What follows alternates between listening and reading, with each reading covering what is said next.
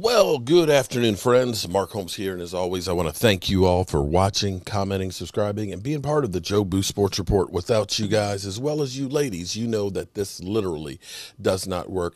It is Monday, and it's funny. I used to hate Mondays, but after we started doing live streams every Monday and Friday night at 9 o'clock Eastern, I have grown to really look forward to Monday nights and hanging out with some of my great friends, you guys, of course, and some trolls, because we get into all that is the Dallas Cowboys. And here it is come tomorrow. The Dallas Cowboys will be taking off and heading to Oxnard for their first practice on Thursday. Can you believe this? We have gone through the end of the season, with the Super Bowl being another game that the Dallas Cowboys aren't in.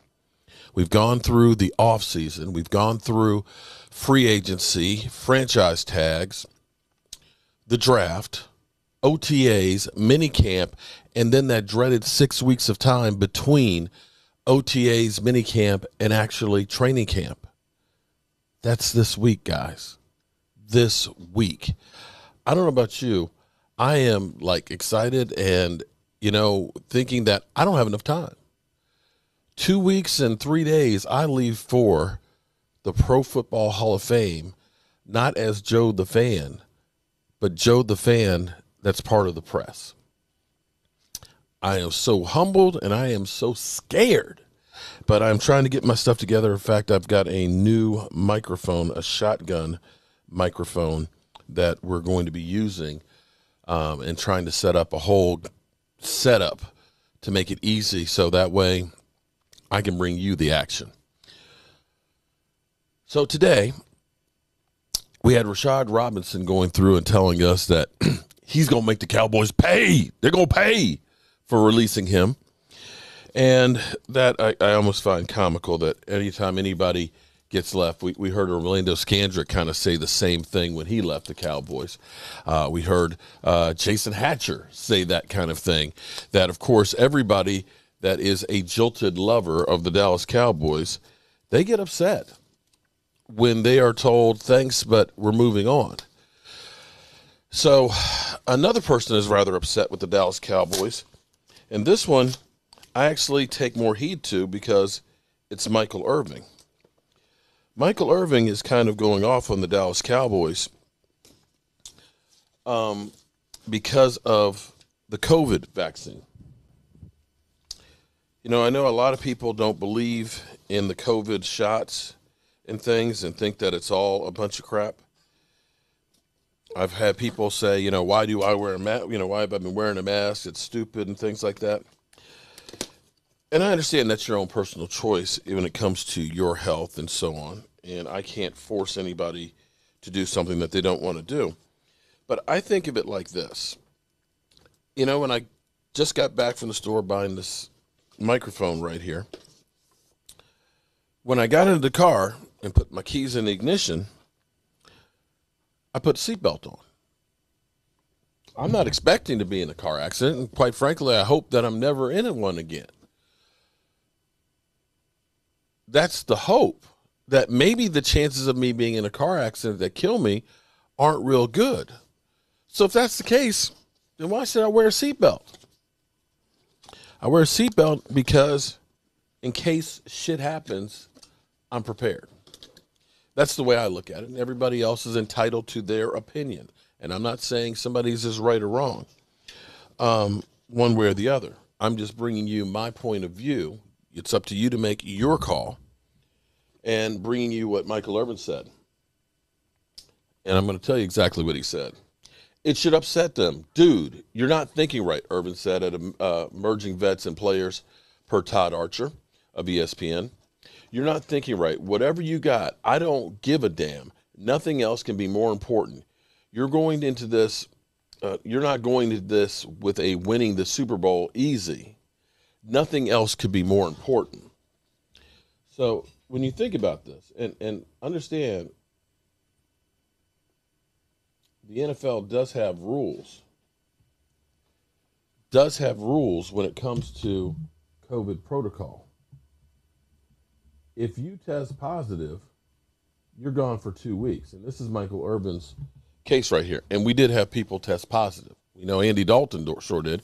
We know Zeke Elliott got it last year, as well as some others. So with the mindset of saying we don't want to lose a player to injury, we don't want to lose a player to COVID either. The bottom line is we need everybody for every possible game. I'm trying to see. I thought there was another part because I think he touched in on that.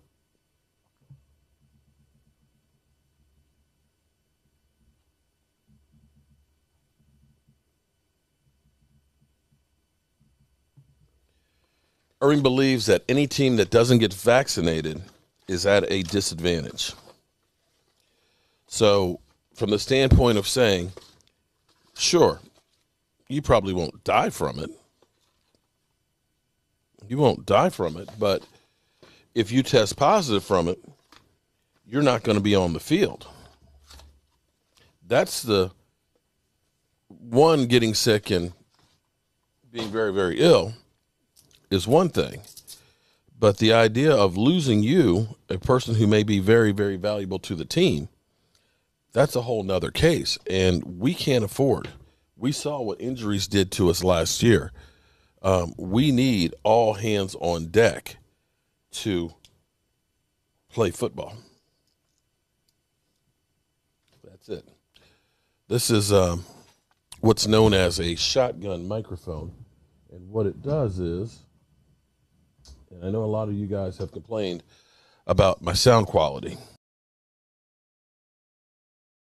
It is basically omnidirectional. I think that's the right term. Basically, the sound only comes into the front of this. So what I'm going to end up doing, so we'll be ready for the Hall of Fame, is this will be set up along with my cell phone and an extra light, so that way it's all wireless. So if me and somebody is right beside me, we're talking and looking towards the camera, it's going to pick up just us and not the rest of the crowd. That's the hope, and we're going to find out how well it works.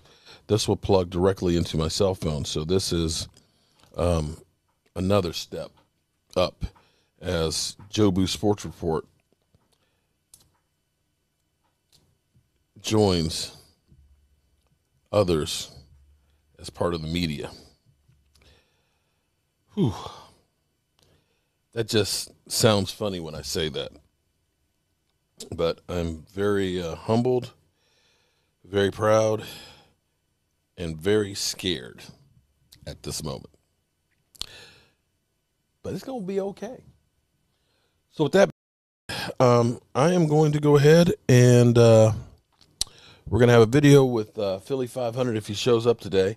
He asked me to do a video with him on Friday. What are you doing Monday? I was like, I'm doing my live stream. And he's like, oh, I want to do a video with you. And I said, yeah, but Philly, you have a tendency never to show up. So more than likely, Philly 500 will have something else that'll happen. It'll keep him from being part of the video. If he does, we'll be sure to bring it to you, as well as any other news on the Dallas Cowboys. But as always, I appreciate you. I'll see you soon.